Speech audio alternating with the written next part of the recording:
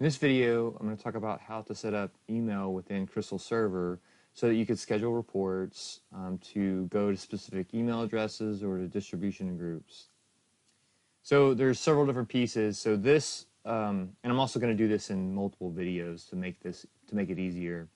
So there's several different pieces. There's Crystal Server. As you can see right here, I'm in the CMC, the Central Management Console for Crystal Server. And so you're going to set up a job within there to point at an SMTP server on the Windows server. And so let's first start with configuring the SMTP server. And so within Windows, you're just going to go to IIS 6.0.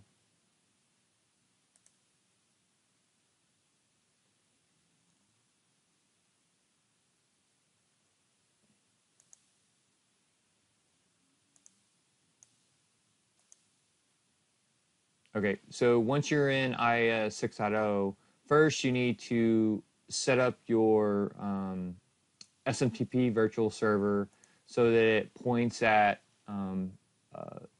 your Amazon relay.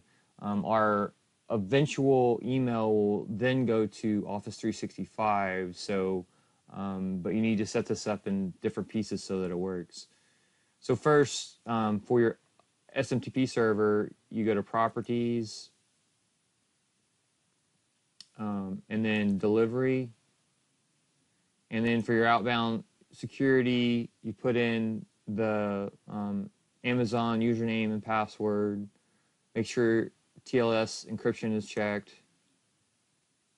And then in your outbound connections, I'm using port 587. And then under Advanced, this is where you're going to specify your actual SM smart host for Amazon.